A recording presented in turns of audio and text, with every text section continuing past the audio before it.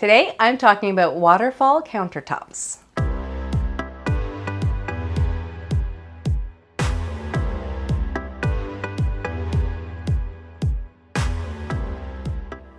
Some trends come and go, but this trend seems to have some staying power.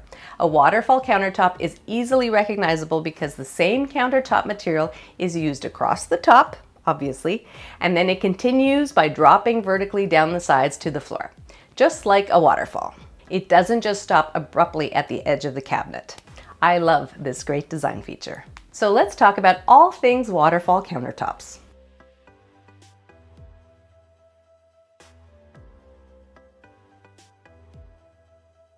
First off, I really do feel like this design feature is a modern or contemporary design detail. It really does belong in a modern interior. So I would steer clear of this design detail if you've got a very traditional home and you're not mixing in modern touches.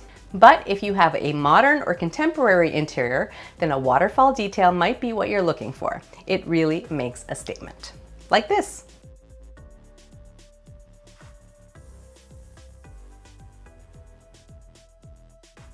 Most waterfall countertops are made from natural stone where that 90-degree corner can be mitered to create that seamless look from top to side.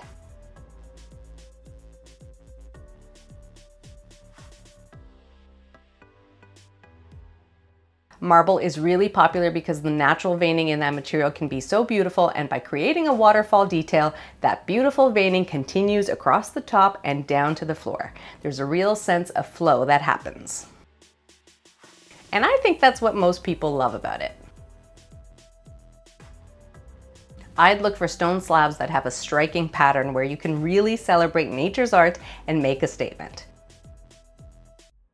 Without the waterfall edge, that stone might not even be noticed unless you're up close. But with it continuing on the sides, it's much more visible.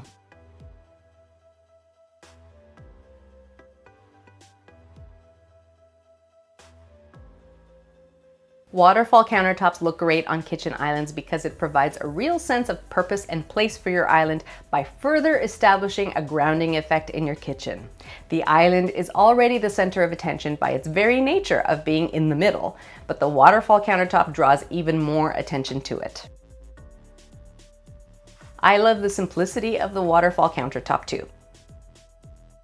It hides the surface of the cabinet underneath or the visual mess of chairs while providing a clean, flat surface and therefore a clean, streamlined aesthetic. What if you don't have a kitchen island? Not to worry, you can still have a waterfall countertop. So long as you have an exposed end cabinetry, you can finish it up with a waterfall countertop detail. Even the end of a peninsula like this. I love that flow. Do you see it? Bathroom vanities are another great way to introduce the waterfall countertop. I love how the waterfall contains or hugs the cabinetry on either end. It looks great with cabinetry that is super sleek and simple. What if you're not a fan of natural marble? Then you can use granite or quartz too. In fact, the popularity of this design detail is being interpreted in other materials like concrete or even wood.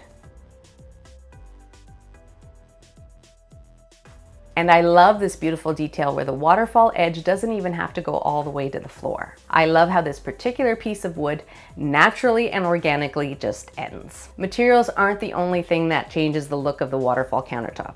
The thickness of the countertop is important too. Super thin? Or something a little more chunky. Just make sure you keep the thickness the same from across the top down the sides. Keep that measurement consistent. Waterfall counters are definitely a modern touch to your interior. You should expect additional costs because you'll need more material than if you were to have the countertop end along the top, as well as additional charges for cutting and installation. But in the end, if you've chosen your material wisely, you'll love that clean, streamlined look of a beautiful waterfall countertop. Thanks for watching this design video. Are you loving the waterfall look? Let me know in the comments below or leave a question. I love hearing from you. If you found this video helpful, then please hit that like button. Also, don't forget to subscribe to the channel and hit that notification bell for more videos on interior design just like this one. Thanks again for watching, everybody, and I'll see you next time.